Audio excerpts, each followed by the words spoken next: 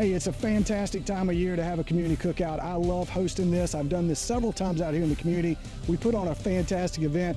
All the elected officials out here that represent the area, whether it's be at the local level, we're talking mayors, we're talking town council, we're talking school board, senators. The governor is again here today. The governor has been here in the past, whether it's Governor Sanford, Governor Haley, Governor McMaster. Lieutenant Governor's been here before. We have constitutional officers, and we also have our federal officers. Joe Wilson has been here before, as has Senator Lindsey Graham. It's a bipartisan event, and it's just a way to have everybody here in the community in a casual setting right here on the shores of Lake Murray to have conversations, to share what's important to them.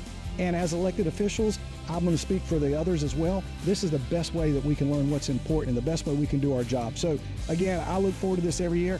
Somebody told me today, Nathan, it doesn't matter what time of year you do it or what date, it's always going to be hot on the shores of Lake Murray. And sure enough, it's 90 degrees today. We're going to have some fun.